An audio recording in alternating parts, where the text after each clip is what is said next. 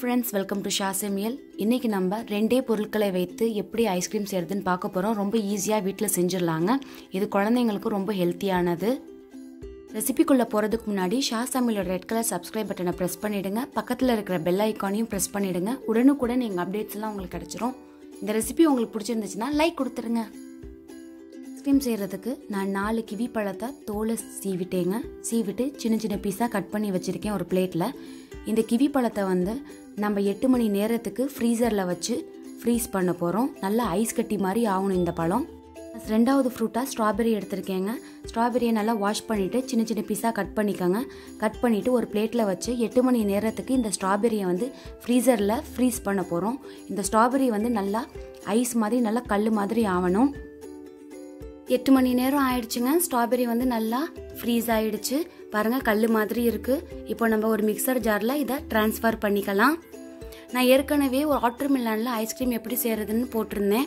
அதை நிறைய பேர் டவுட் கேட்டிருந்தீங்க, தண்ணி மாதிரி ஆயிடுச்சுன்னு. நீங்க ரொம்ப நேரம் அதை மிக்சர் ஜார்ல அரைச்சிங்கன்னா மிக்சர் ஜார் ஹீட் ஆகி தண்ணி மாதிரி ஆயிருங்க. இப்போ நான் ஸ்ட்ராபெரியில 2 டேபிள் ஸ்பூன் அளவு தேன் சேர்த்திருக்கேங்க. உங்களுக்கு இனிப்பு வேணும்னா நீங்க இன்னொரு 1 டேபிள் ஸ்பூன் அளவு கூட தேன் சேர்த்துக்கலாம். இப்போ நம்ம இதை மிக்சர் ஜார்ல போட்டு அரைக்க போறோம்.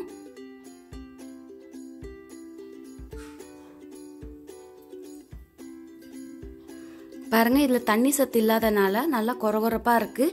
இப்போ நான் 2 டேபிள் ஸ்பூன் அளவு தண்ணியை சேர்த்து இப்போ நான் அரைக்க போறேங்க. ரொம்ப நேரம் அரைக்க கூடாது. 1 அல்லது 2 நிமிஷம் தான் அரைக்கணும். இல்லைன்னா நம்மளுக்கு க்ரீமி டெக்ஸ்டர் வராது. பாருங்க இப்போ நல்லா அரைச்சாச்சு. ஒரு பவுல நம்ம டிரான்ஸ்ஃபர் பண்ணிக்கலாம். டிரான்ஸ்ஃபர் பண்ணிட்டு அந்த பவுல ஒரு கவர் போட்டு கவர் பண்ணிடலாம். கவர் பண்ணி 4 மணி நேரம் திருப்பியும் நம்ம ஃப்ரீசர்ல ஃப்ரீஸ் பண்ண போறோம். அப்போதான் நம்மளுக்கு க்ரீமியான டெக்ஸ்டர் வரும்.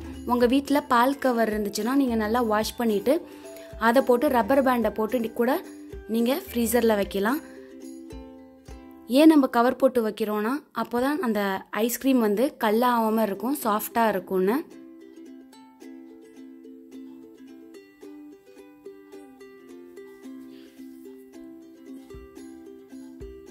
எட்டு மணி நேரம் ஆயிடுச்சுங்க. இப்போ கிவியை வெளியில எடுத்தாச்சு. பாருங்க நல்லா கிவி வந்து ஐஸ் கட்டி மாதிரி ஆயிருச்சு. இப்போ நம்ம இதை மிக்சர் ஜார்ல சேர்த்து நல்லா அரைக்க போறோம். நான் எப்படி ஸ்ட்ராபெரியை அரைச்சேனோ அதே மாதிரி தாங்க அரைக்க போகிறேன். இப்போ 2 டேபிள் ஸ்பூன் அளவு தேன் சேர்த்துக்கிறேன். உங்களுக்கு இனிப்பு வேணும்னா நீங்கள் 3 டேபிள் ஸ்பூன் அளவு கூட தேன் சேர்த்துக்கலாம். சேர்த்துட்டு 1 டேபிள் ஸ்பூன் அளவு தண்ணியை சேர்த்து நல்லா க்ரீமியான டெக்ஸ்டரில் அரைச்சிக்கோங்க. ரொம்ப தண்ணி சேர்த்துட்டிங்கன்னா ஐஸ்கிரீம் வந்து தண்ணி ஆயிரும். ஒரு 2 நிமிஷத்துக்கு மிக்சர் ஜாரில் அரைச்சா போதுங்க. ரொம்ப நேரம் அரைச்சா அந்த மிக்சர் ஜார் ஹீட் ஆயிரும். அப்புறம் நம்ம ஐஸ்கிரீம் வந்து தண்ணி மாதிரி ஆயிரும்.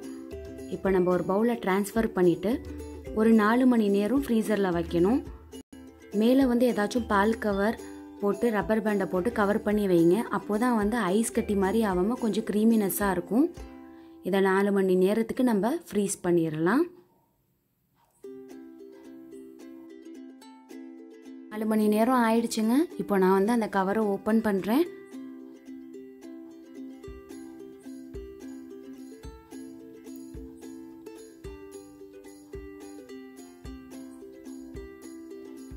இந்த மாதிரி கரண்டி எடுத்துக்கோங்க. கரண்டி எடுத்து ஐஸ்கிரீம் பாருங்கள் எவ்வளோ அழகாக வருதுன்னு.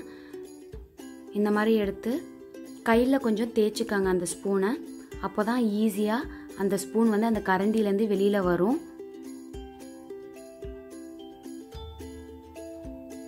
இந்த மாதிரி தேய்ச்சா அழகாக ஸ்பூன்லேருந்து வெளியில் வந்துடும்.